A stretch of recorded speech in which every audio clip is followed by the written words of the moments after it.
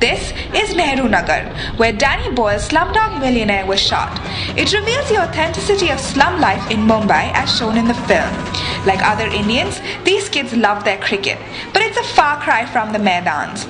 Also, unlike the film's hero Jamaal Malik, who tests his fortune on a quiz show, these slum dwellers aspire to become famous Bollywood stars and cricketers.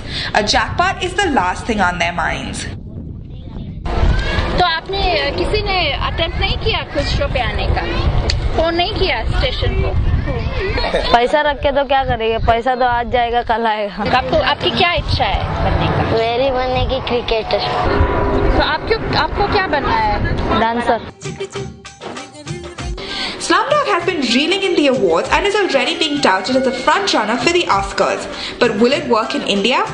The film releases on the 23rd, and ace filmmaker Madhur Bhandarkar, who made Traffic Signal based on the lives of Mumbai street children, says the audiences don't want to see poverty and squalor on screen.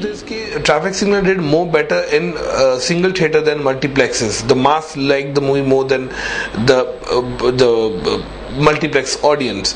Maybe we have the perception that when a Hollywood guy makes and those people make the film, so it's coming from there, and so it's become the larger than life. But there's already a buzz, and distributors are leaving no stone unturned to cash in. The fact that A.R. Rahman has already won a Golden Globe has added to the excitement and the expectations. In Mumbai, Sakshi Didwania for Reuters.